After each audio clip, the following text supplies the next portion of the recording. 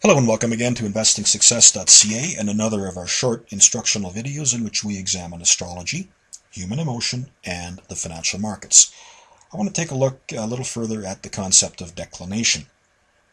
Probably a good practical example of declination is the next time you go for a bicycle ride, watch the front tire of your bike. It may have a little bit of a wobble to it, and that tire will actually be wobbling about an axis, and it will go from being on one side of the axis to the other and back again in a repetitive fashion. That is declination. Now, in terms of declination of the sun, from an observer here on Earth, we see that the sun, over the course of a calendar year, will go from being extremely high above the horizon to being relatively low above the horizon and back again. And that causes changes to the length of our days, to the temperatures that we experience, and it continues to do this in a repetitive pattern over time. So now, here's the question. Does the repetitive changing of the sun's declination have a bearing on human emotion? And if it does that human emotion then translate into changes on the financial market? Let's take a look. Here's a chart of the Dow Jones weekly nearest futures contract. I've got this chart set up so that it starts late 2010, takes us right up till the present time. I've got some dates circled in here I want you to look at. March of 2011, the Dow Jones made a swing pivot low, and it started to rally again. The rally gave out, and the market fell into June of 2011, another pivot low.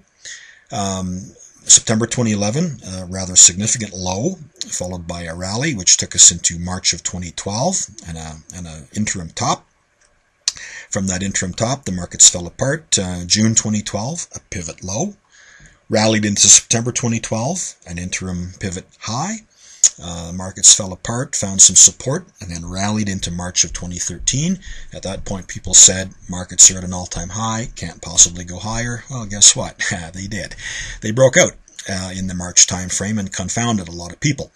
Markets rallied into May of 2013, fell apart, made a pivot low in that June time frame again.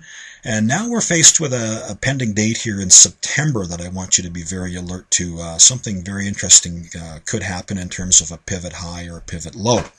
So what is it about these March, June, and September time frames, and how do they align with these pivots? Well, here's a chart taken from the astrology program I use. It's called Solar Fire Gold. This is the declination of the sun. Notice the repetitive pattern. I've got some dates marked in here. I've got some Marches and some Junes and Septembers marked in each of the years that this graph entails.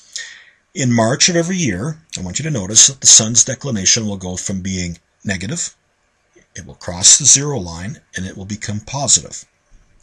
In June of every year, I want you to notice that the sun's declination will reach its maximum positive extent, and then it will turn down. In September of every year, the sun's declination will go from being positive, and it will cross that zero line, and it will become negative.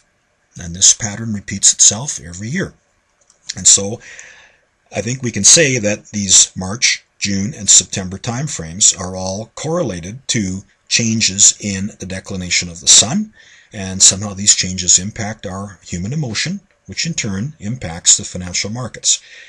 As to the exact metaphysics of how the declination of the sun affects our human emotion, I don't know, and I'm not sure anybody really understands it. But the correlation is there, and it is a very powerful tool for traders to use. And it doesn't stop at the sun. All of the planets have their own unique declination pattern over time. Even the moon has a declination pattern over time. And as I dig further into this stuff, I'm going to be sharing it with you in terms of YouTube videos and blogs and various other posts. So pay attention to it, and I think this declination stuff is going to prove to be a very powerful tool for all of us to use. So as always, we can be found at our main website, investingsuccess.ca. Please be sure to visit us on our blog posts at astrologicaltrading.wordpress.com, and also give some thought to subscribing to our astrology e-alert service. I've got it priced at a very affordable $10 a month, and for that, what you're going to get is approximately 4 notifications every month in which I keep you fully apprised of pending dates to watch for. These could be new moons, full moons, eclipses. They could be planetary aspects. They could be transits of the moon. They could be declination changes. But with this information in hand, given to you in a timely manner, you'll be well set up to take advantage of it using your technical chart analysis as these events occur. And that's it for today. So thank you very much and good trading.